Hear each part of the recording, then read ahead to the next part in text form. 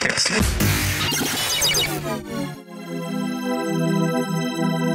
demystify what goes on behind the therapy room door. Join us on this voyage of discovery and co-creative conversations. This is The Therapy Show, Behind Closed Doors podcast, with Bob Cook and Jacci Jones. Welcome back to episode 46 of The Therapy Show, Behind Closed Doors, with Bob Cook and myself, Jacci Jones.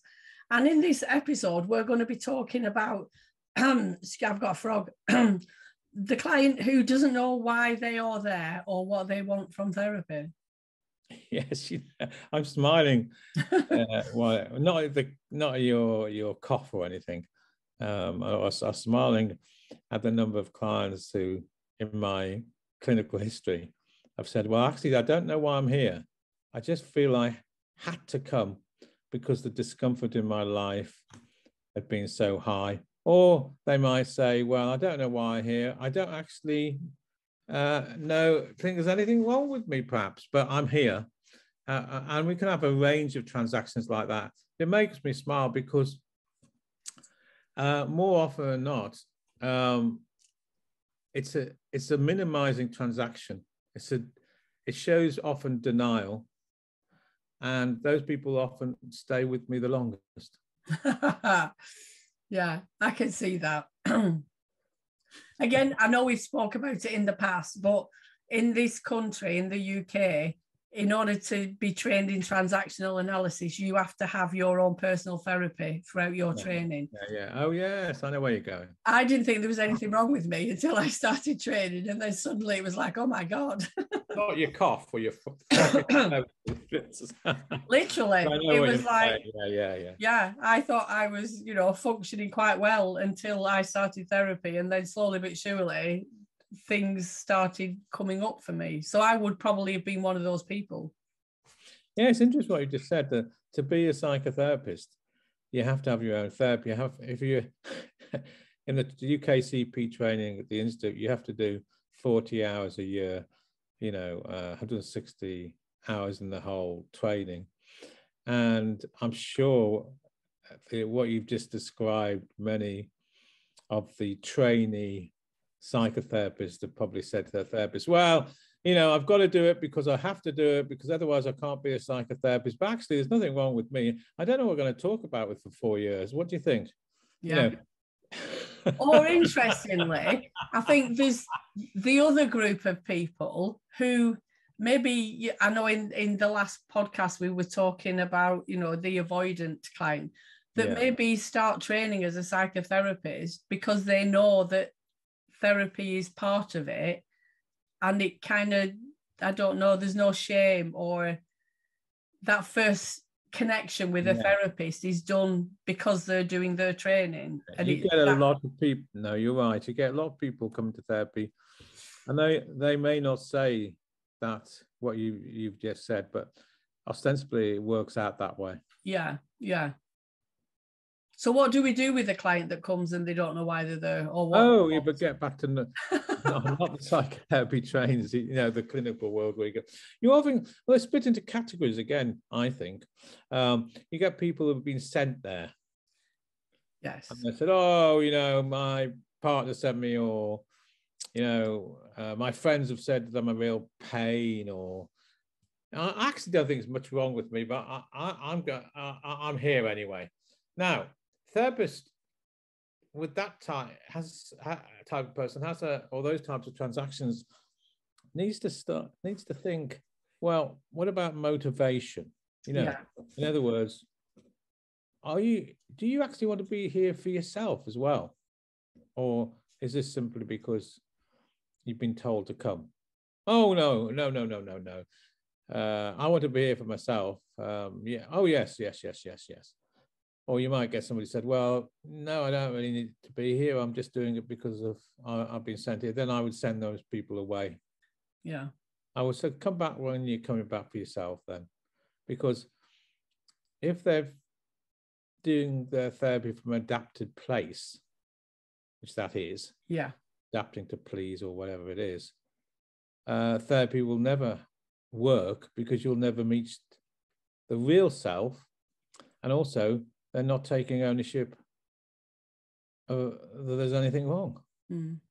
It's surprising how many telephone calls I get from parents of grown-up children or partners that they'll phone me up and ask if I'll see their child or their partner.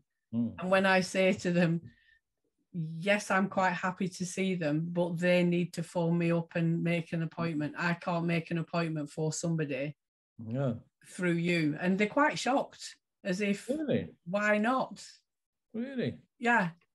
I haven't had that so much because I don't really get into that discourse, I suppose. But it's an interesting one. Well, if they, I can't remember parents saying that actually, but if they did, I'd probably attempt to get the parent into therapy instead. Which is Well, it's interesting. I've had quite a few phone calls over, whether it's because of the pandemic or whatever it is, that they're really struggling, and can you help them? And I'm like, yes, I can. So can I make an appointment for them? It's no, you can't make an appointment. They need to make contact with me, especially if they're over 18. Exactly, yeah. But they seem quite shocked at that. So not only do people go to therapy because they've kind of been told to, but out there in society, people are trying to make appointments for their relatives or friends to actually go to therapy. Yeah. That's an interesting one. The other category of people who come and say, well, I know my life, I'm not happy in my life, the discomfort's so high, and I just need to be here. I don't really know why. Yeah. But I know that I need to be in therapy.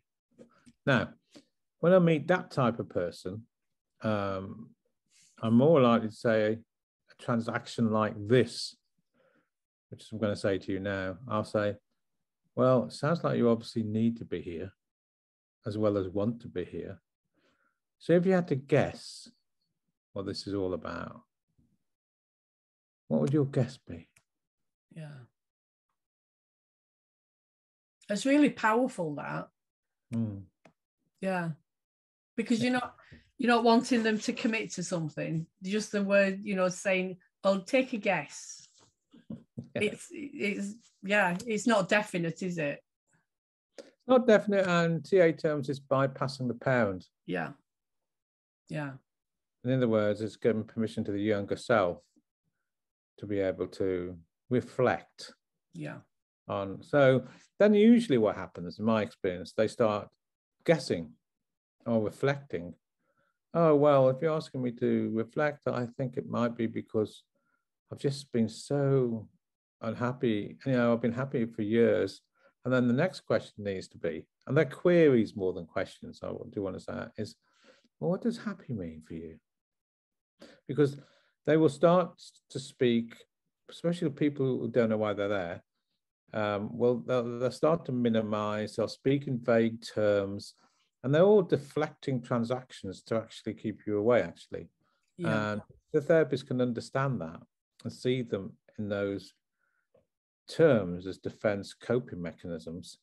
Then the therapist can then choose to gently just confront those transactions. Now, I don't like being confronted by that's just ridiculous or something, but confront them in terms of, well, that's interesting. So, what do you mean by happy then? What do you mean by unhappy? Oh, well, I'm unhappy because and they'll start to give reasons then. Yeah. I'm unhappy because I can never stay in a relationship. Oh, because. Now, if you start to go like that very slowly, 10 to 1, you're going to find out why they come to therapy. Yeah. Because there's something about they already know the answer. They know. I mean, those types of people know, but they need somebody to help them gently reflect on a hypothesis of what it may be about. Yeah.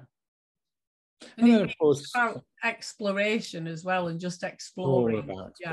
All about, and usually, you'll get many transactions saying, well, I know I need to be here, but look at all these people who far worse than me, far worse.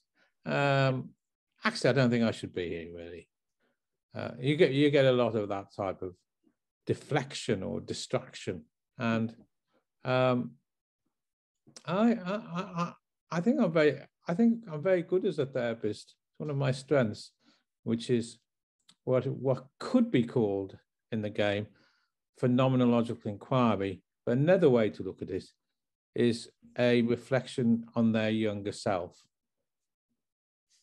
and how that younger self is really sabotaging their abilities to get better. Yeah. When that kind of thing comes up in therapy, I always say that it's like the child is scared. It doesn't want things to change because this is how it's always worked up to this point. Yeah. So, there's going to be a scared child in there somewhere because you're kind of pushing the comfort zone a little bit. You got one thing though. Yes, absolutely. You got one aspect that is really important to remember, that they've come to therapy in the first place. Yeah. Now, if they've come to therapy in the first place, that level of motivation to change, even though they might be part of themselves, like what you've just talked about, scared and everything that goes with that, they've got a bigger part, I think, or at least an equal part. Yeah. That has the energy to change, even if they don't know it. Yeah, 100%. Which is a saving grace for all of us, really, because, even though we've got a scared child inside us, that drive to make a change, to live a better life in less suffering is what drives us to make a change and to go to therapy. Yeah, 100%. Yeah. So have you had many clients yourself in your own clinical practice to present not knowing why they're there or don't know what to work on? Or Yeah. You have. And we usually start off with a 4-week exploratory contract thing where that's what we do. And also the ones that say that, well, there's nothing really wrong. There's people worse off than me. I hear that an awful lot from clients. Yeah. Yeah, they're minimizing. Major happened to me. I had a happy childhood. All these reasons why they shouldn't be in the therapy room. Yeah. And they're all minimizing, and they're all transactions which are aimed at deflecting you from. But the duty of the therapist, I believe, especially with these types of clients, is actually to be a bit like a terrier and keep on the case. Yeah. Like a dog with a bone. Be like the Sherlock Holmes. Yes. Yeah. I'm a great believer in being like a Sherlock Holmes character, a bit like a terrier. Just you keep on and on, but gently, and with permission transactions, helping them reflect. Yeah. What's going on in their life, helping them looking at how the past affects the present, looking at the unmet relational needs. They're all the reasons why a client comes in the first place. Yeah. And sometimes with these sort of clients who, say that they don't really know why they're there, I think that, having a sense of humor helps as well. That I don't go in full on therapy mode with them either. It's about them knowing that it's a safe space to talk about whatever they want to do. If they want to come in and just offload, they can come in and offload. Yeah, so humor. Yeah. Making things lighter. Yes.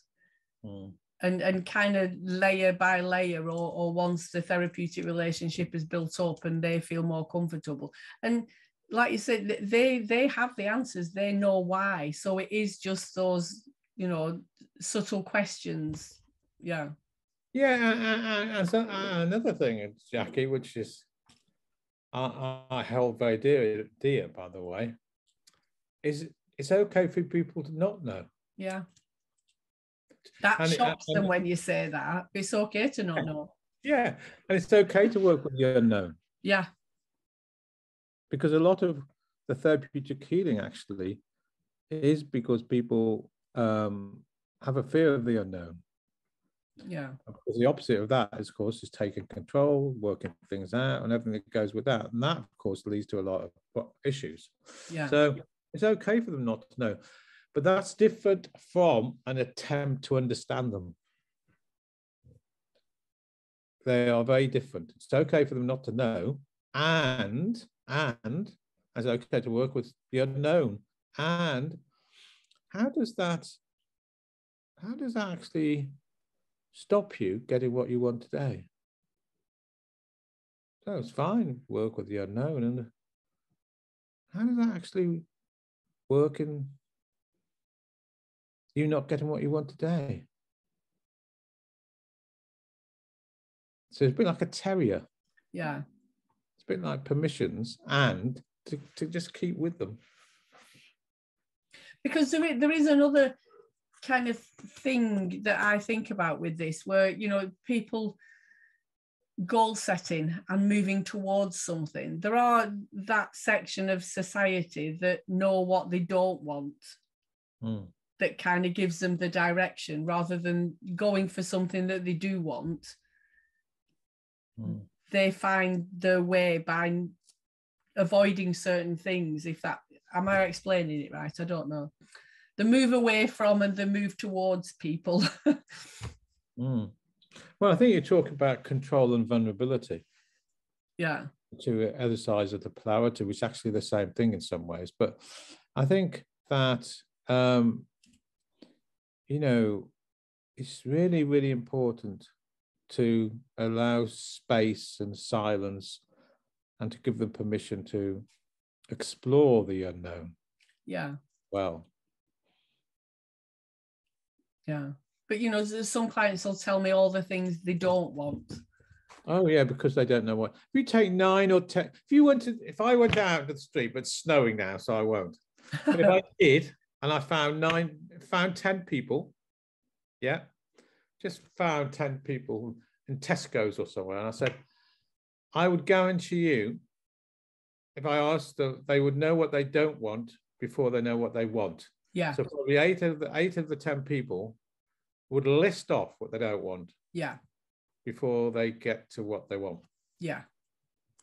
So that's very common. And sometimes that's quite a good tool in the therapy room to have. You know, if they're saying, I don't know what I want, I'll often say to them, well, tell me what you don't want. Yeah, and it kind of points you in that direction. Yeah. Because eventually you can only go so far with that. Yes. Yeah. Eventually they'll stop. Yeah. And then you'll say, have you stopped? Is there anything else there that you don't want? And I'll say, well, no, I think I've come. Well, okay, then just put that in a compartment then. And is it okay if you allow yourself to just go beyond that place to reflect on what might be what you want in this world? Or have you always been denied the opportunity to explore what you might want? Yeah. Which again, you know, is an important thing if, you know, we're prevented from that. And that again goes into the fantasy and the daydreaming and all that sort of stuff. We all fantasize about what we would like. Yeah, but you see, I think one of the relational needs underneath all this is the need for self-definition, to be able to define ourselves. Yeah.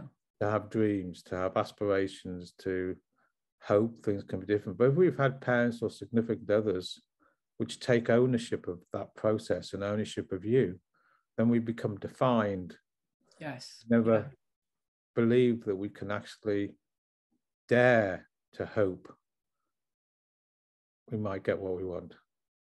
Because we've always been told what we should want. Yeah.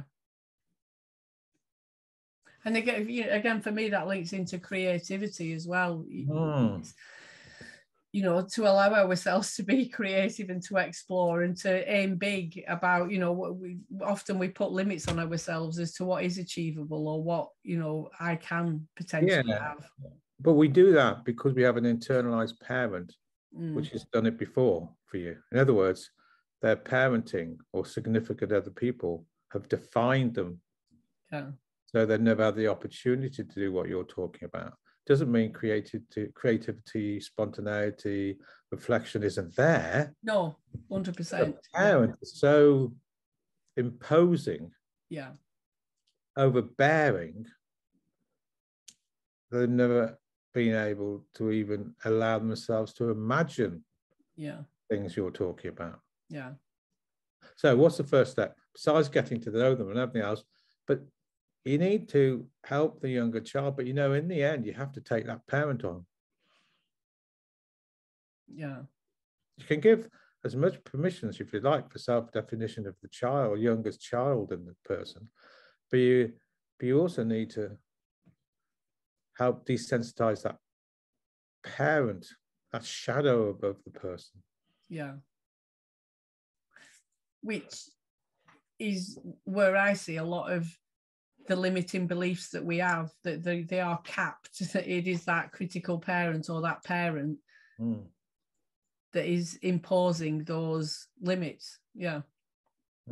Now, the parent usually, I believe, it comes from a scared place. In other words, you know, if they don't take ownership, if they don't self-define XXX, then something's going to happen to themselves or to their child. Yeah. And that's because of their own history, of course. That's why I said earlier on in one of the podcasts, maybe it was this one, it'd be good if I could get to do therapy with a lot of the parents of the clients that come in the room in the first place. Yeah. Now, what I do, of course, is do a lot of the work with the parents of the clients, but I do it through fantasy, role play, and psychologically be more powerful than the original parent. Yeah. Which is a really interesting thing to do, because it's not about blaming and shaming the parents or anything. Sometimes it's about understanding why as parents we do what we do. And again, I'm a parent, you know, and I've got a parent, and my upbringing has impacted on me, which theoretically I then pass on to my children. And that's where the scare comes in. Yeah. That we'll repeat history with our own children often. Yeah. Even though we all make a choice, we all make a choice in this. Well, it's an interesting one. I mean, I could talk forever about this. We should do a podcast on it. But, you know, when I'm often talking to the parents in the client, if you like, or role-playing parent, we come across a phenomena called Hobson's choice. Yeah. Yeah. So there's a choice, and they often feel there's not a choice. Yeah. So that's an important thing to think about, I think. Yes, but, you know, at one level there's always choices, but if the choice is damned if you do, damned if you don't, yeah, it becomes a very limited choice. Yes, yeah. And again, survival comes into it. You know, we do what we do in order to survive our upbringing or whatever it is. And in a child's place, it is often life and death. It's very black and white stuff. Yeah. So the clients that come in your room and say, I don't really know why I'm here, but I feel I've had central unhappiness or discomfort, and I just need to be here. All the clients that say, I don't really know what I want to work in therapy. I think it's really, really important to think about healing, that they've really come, however they want to frame it, that somebody might help them in healing, to have even if it's only for a moment, an enhanced positive experience in life. Yeah. or somebody who might just spend a few moments trying to help them understand themselves, or help them look at themselves, or understand how come they've been the way they are. Somebody will just spend a few moments doing that in a kind way. I think that's it. You know, that inquiring is really important, and that those are the kind of things that as a person, not a psychotherapist, they really hit something in me, is when somebody, you know, without a reason is inquiring. It's quite intimate, that transaction with somebody. And don't forget, these clients may never have had even a moment of that. Yeah. That's so healing, isn't it? It is. And it goes deep, and it's long lasting as well. Yeah, definitely. Many students, many therapists on my travels have said, I just want to do something. And they read all these books, and they, by definition, have to be taught many different things. But actually, at the end of the day, if they can somehow take on board that just by being in the room, by being kind, by showing compassion, inquire about what may or may not have happened to them, is actually often the most healing thing they can ever do. Yeah. And it is powerful. Yeah. And, you know, sometimes the most interesting and impactful sessions I've had are when a client has said they don't know what to bring. You know, when you say, so what would you like to talk about today? What do you want to bring for them? They're like, yeah, well, there isn't anything really. And at the end of it, they'll say, wow, I don't even know where that came from, because that was not what I was intending on talking about in today's session. There you see what they're really saying is, you know, I'm okay. I can look after myself. Yeah. Now, if a therapist buys into that, I don't think they're doing their job well enough. No.